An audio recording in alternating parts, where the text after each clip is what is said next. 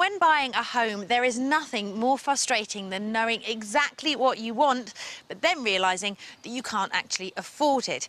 But with 21st Century Living comes a 21st century solution. Forget bricks and mortar. How about a house that arrives on the back of a lorry, will save you tens of thousands of pounds and will be built in less than no time? The answer to all of your prayers? Welcome to my flat pack home. In this series, we'll be following families as they fulfil their property dreams the flat pack way. We'll discover the variety of modern flat pack homes you can buy today that can look anything from historic to contemporary and reveal how this new way of building your dream home can get you more for your money. How many conkers have you got? In this programme, we meet Jonathan and Alison Lai, whose dream is to build their family home where Alison grew up. Their Tudor-style cottage will be built just a stone's throw away from Alison's parents and at considerably less than the other properties in the village, all thanks to the flat pack. We hadn't found anything that met our requirements, mainly because we couldn't afford what we were looking at.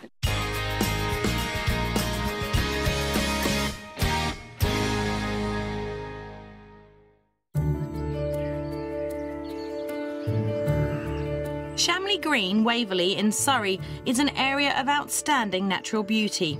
Its famous residents once included the artist Tony Hart and film director Alfred Hitchcock.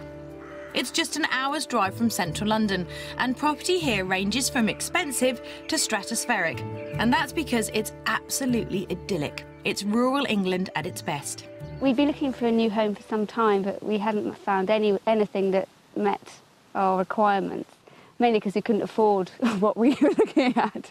And we were getting a bit desperate, actually, thinking about what we were going to do next.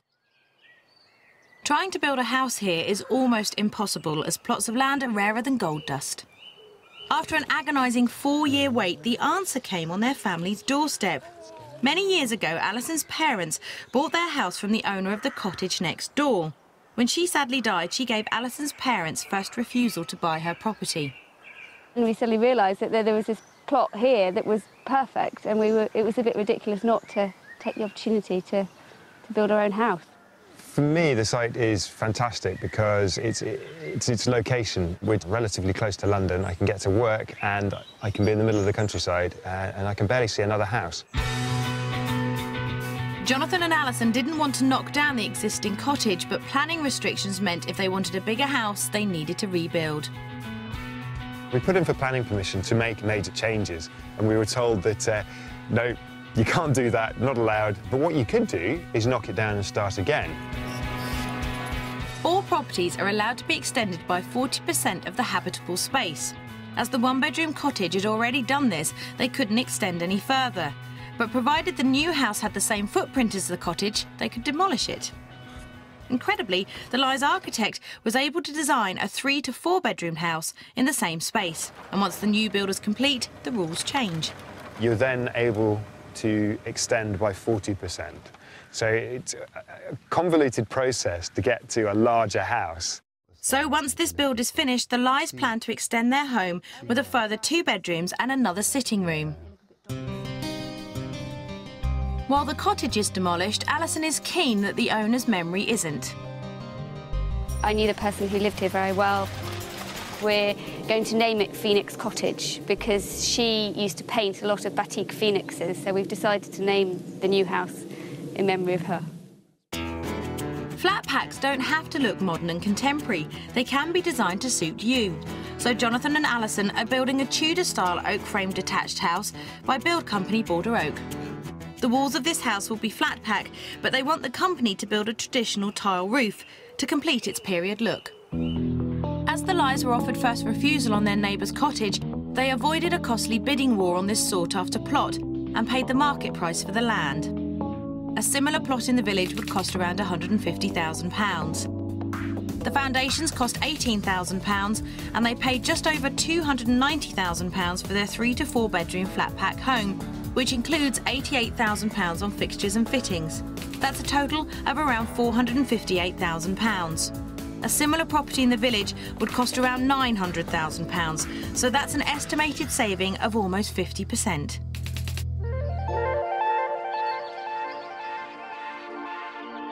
I've come to Alison's parents' home where they're currently living to find out more.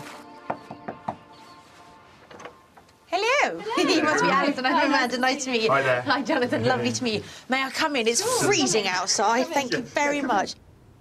Did you ever think you would end up living next to the in-laws? Although it's next door, it is actually quite a reasonable distance away from this house, and the views and the location are just stunning. It is an idyllic setting, isn't it? It's quite beautiful, and you know, that just made my mind up for sure. It was probably easier for me to make the decision than it was for Alan. Yeah, I was the one that was slightly hesitant, I have to say. Good for babysitting. Very good for babysitting and dog sitting. Yeah. Yes. So why have you chosen a flat pack home as opposed to a conventional one? Was it simply time constraints? We liked the idea of having a proper oak frame house. So what you see on the outside is actually the frame of the house. It's not sort of just stuck on. And in terms of how long it's going to take to complete, how many more months are we talking? Hopefully we'll be in another 5-6 months. This is probably a slight rhetorical question, but I bet you're desperate, aren't you, to get in there? We are pretty desperate to move, yeah. It's okay living with my parents, don't get me wrong, but it would be nice to have a bit of our own space and be able to enjoy living family life again. Before the flat pack arrives, the foundations have been laid. They've been dug to a deeper than usual depth of 2 metres. This is due to the amount of surrounding trees and the risk of their roots causing damage to the foundations.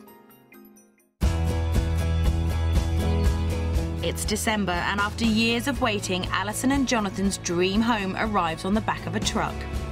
Finally, the frame for the house is arriving. It's been about a year since we bought the property. It's quite an exciting moment. No time is wasted, and already the period features such as the oak beams are being unloaded. 200 of these will make up the skeleton of this flat pack. The entire framework for this build has been put up in a factory already, and any problems ironed out, which should lead to a trouble-free construction. Over the next 2 weeks, the corner posts and the traditional green oak framework are put up, and the insulating infill panels are fitted. There are over 80 of these in the entire house.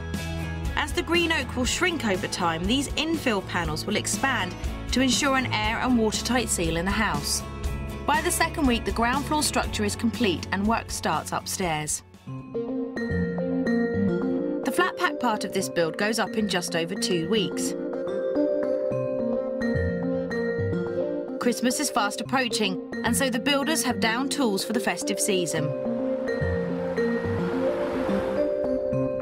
It's not the best planning to start a build just before Christmas, so I wanted to see how they're getting on. Just listen. Nothing but the sound of birdsong and wind in the trees. It is truly, truly magical here. And the site that they're building it on is just idyllic. I can't wait to go and have a look around. After just over 2 weeks of construction, nestled in the trees, I can see a beautiful oak-framed build. I think symmetry in a house is aesthetically so pleasing, and double-fronted houses just look beautiful. And what I love about these ones in particular is the usage of oak here. It makes it look like it's been here for hundreds of years, and it's been here for like a matter of weeks. Yeah, no, that's right. I think they do sort of build it in quite a traditional style. Are you pleased with it? I'm really pleased with it. Right from the smell of the oak, which sounds bizarre because it's green oak and it smells fantastic, to the way it looks, and like you said, the symmetry is lovely. It really is very satisfying. Jonathan and Alison have every right to be chuffed. The oak beams give this house a genuine period feel.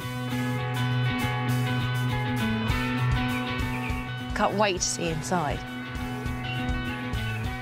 Oh, look at this. I am so jealous. You can always tell when I come to one of these builds and I'm envious and I want it. Yeah. Dining part? Yeah, this is going to be the dining bit. Yeah, the vision is to have the table roughly where you're standing there. Right. Kind of tuck into the corner, all be pulled out.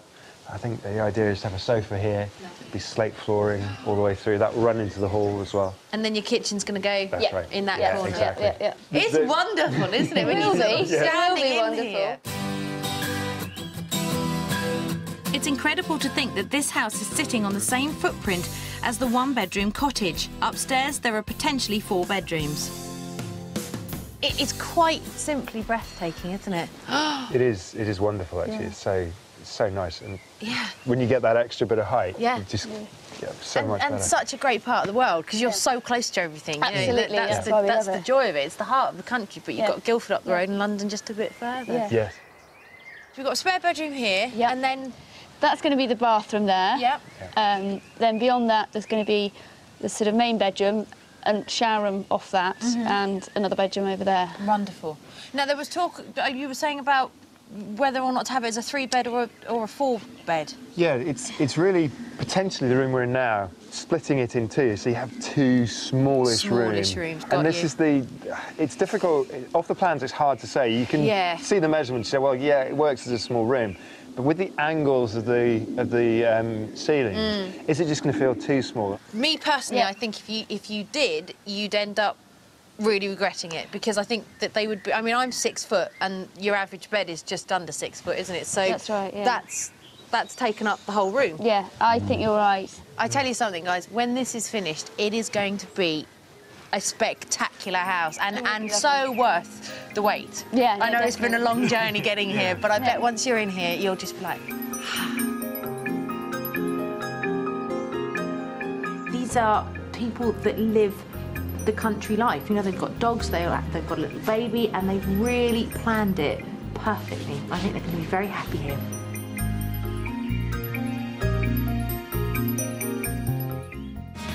Coming up, winter weather causes major problems. Everything was going so well, and now my enthusiasm has been dampened a bit by the weather. And creates a huge scheduling nightmare. It's quite echoey and rather empty. Has something not happened? I've come to Shamley Green in Surrey, where Jonathan and Alison Lai are building the dream home they thought they could never afford. But they can, because they're doing it the flat pack way. In this exquisite country village, Alison and Jonathan have decided to build their own 3 to 4 bedroom Tudor-style flat pack house. With green oak timber beams and a traditionally built tile roof, they want the house to blend in with the countryside. Desperate to live in this area, they bought a property right next door to Alison's family. The local council wouldn't allow them to extend the existing cottage, but they were permitted to knock it down and start again. Keen to save money, they turned to the flat pack, with foundations right through to fixtures and fittings. Their dream home will cost £458,000. That's almost half the price of a similar property in the village. The build started in December and went from barren plot to empty shell in just over 2 weeks. Work stopped over Christmas, but the builders will be back soon to start on the roof. Well, that was the plan. It's now mid-January and the sub-zero weather has put the build on hold. We've now been pretty much snowed in for the best part of a week. So nothing's really happened since they finished for Christmas, which is a bit concerning. I got really sort of excited over and started choosing paint colours because everything was going so well. And now my enthusiasm has been dampened a bit by the weather and the fact that nothing's happening. With their builder snowed in up in Herefordshire, nothing can be done.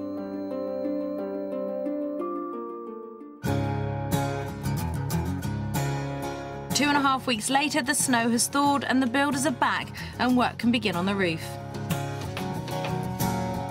Alison and Jonathan have chosen a bespoke vaulted roof, which gives the upstairs rooms very high ceilings.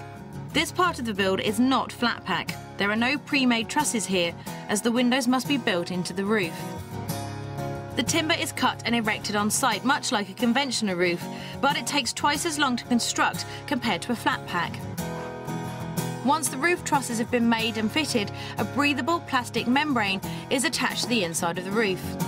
38 by 25mm battens are then nailed into the trusses to create the skeleton of the roof. Then some 9,000 traditional handmade clay tiles will be nailed in to the treated timber battens. In keeping with the Tudor-style house, Alison and Jonathan are having an inglenook fireplace built as a main feature in the lounge and are using traditional materials from the area to ensure the chimney stack outside blends in with the village. A lot of the houses around here have stone incorporated into them, So we thought it would be quite nice to incorporate a bit of local stone into the house. But the Lyes won't be relying solely on their wood-burning stove to heat their home. A condition of their planning permission was that 10% of the energy had to come from a renewable source. We looked into different varieties like solar and other varieties, and this air source heat pump seemed to be the cheapest and least invasive, i.e. we didn't have to have solar panels on the roof. You have to have a unit on the outside of the house, which is effectively a bit like an air conditioning unit. An air source heat pump extracts heat from the outside air in the same way a fridge extracts heat from its inside. Then this powers the underfloor heating. It's efficient even in these Arctic conditions and can extract heat from air temperatures as low as -15 degrees. Now that the roof is finally on and the build is wind and watertight, work can start on the interiors. Yeah. Although the flat pack part of the house went up in just 2 weeks, the conventional part of this build has been really affected by the cold weather. Despite everyone's best efforts, the house is now almost 3 weeks behind schedule. The electrics, plumbing, fixtures, fittings and decals still need to be done. I'm back several months later to see if the house is finished. The last time I was here, Jonathan and Alison's house was quite literally just one big shell, but they did have some very big plans for it. I've come back to find out whether their flat pack home has become the dream house they always wanted, but never thought they could afford. Hello. Hello. Doesn't your house look lovely from the outside? It's good to see you again. How are you both? We're very well. Come in. It looks gorgeous from the outside, but it's quite echoey and rather empty. Has something not happened? It's not quite as far progressed as we'd have liked, Right. but we're getting there. Hopefully it shouldn't be too long now. The delays caused by the weather upset the meticulous scheduling for this build, and they're still waiting for the floors, kitchen and bathrooms to be fitted. Well, I have to say, I mean, I know it's not finished yet, but you can really see that it's going to be beautiful, and this is going to lend itself so well to the summer months. Yeah, definitely. One of the beauties of these houses is the way that they look like they've been here for 200 years. I think that's one of the things that really appealed to us. Sometimes you see new builds which have got the beams stuck on the outside, but you go inside and it's like any other new build. It's just sterile inside a new house, and this is different. It's got character already. Alison and Jonathan plan to tile the kitchen, hall and utility room floors with Welsh rustic grey slate, adding a clean contemporary feel.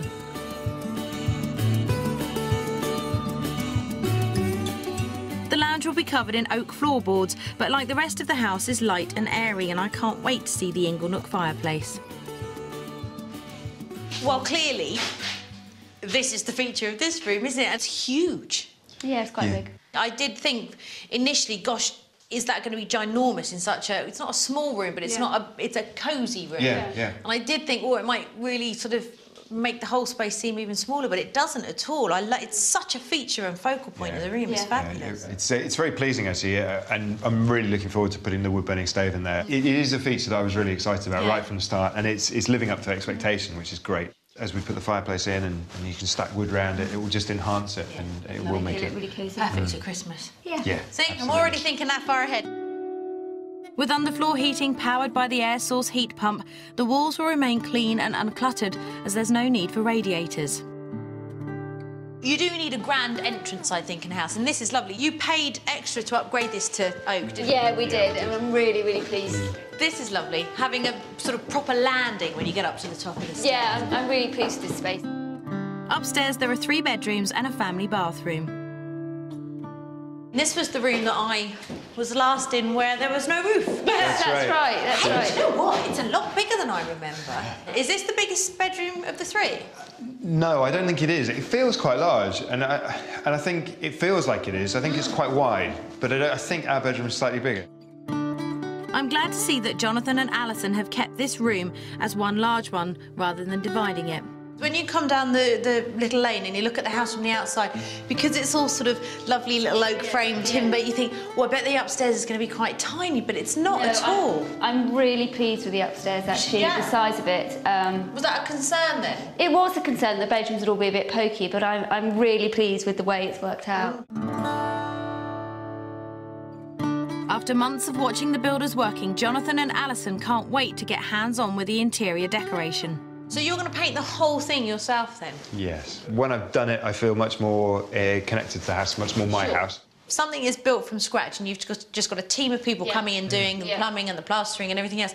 I guess it doesn't feel like it's your house. Yeah, and we keep saying we're building a house. Well, what are you doing it yourself? No, we're not. Yeah. But I have done the painting, so I can say that I've contributed something, I've done something. So close, isn't it? It's like you can... I mean, if this was the 100-metre sprint, this would be the bit where we'd be like that now, isn't it? Sort of trying to get over the line. I mean, it's like literally the last kind of 10 metres, isn't it? Yeah, it really is very close. It's been an agonisingly long wait for Alison and Jonathan. They're just a month away from finishing. With the kitchen being fitted next week, the house will soon feel like home.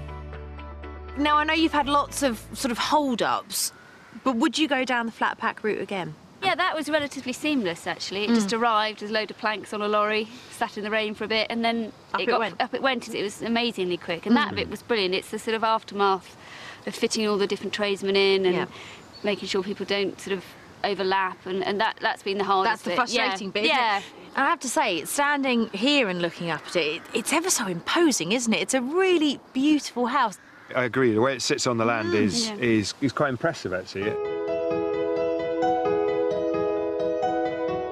Now, I know that originally there was a house on this site that was owned by a family friend. She was an artist, wasn't she? What do you think she'd make of your new house?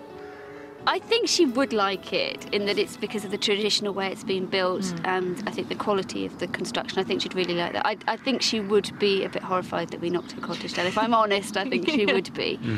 But the house itself? The house itself, I think there's a lot of character of her house that still exist in a strange way. I think it's beautiful, and I think it's going to be, when you're finally in, such a wonderful place for your little girl to grow up. Be a beautiful family home, it really will. Be. I can't wait. Yeah, absolutely. Jonathan and Alison have been looking for their dream home for the last 4 years and were about to give up when they suddenly realised that the answer was right here on their very own doorstep. Now, it hasn't always been plain sailing. I think there's been a few hiccups along the way, but hopefully, fingers crossed, they will be in about a month. And looking at the house now, with all its charm and character, it will definitely be worth the wait.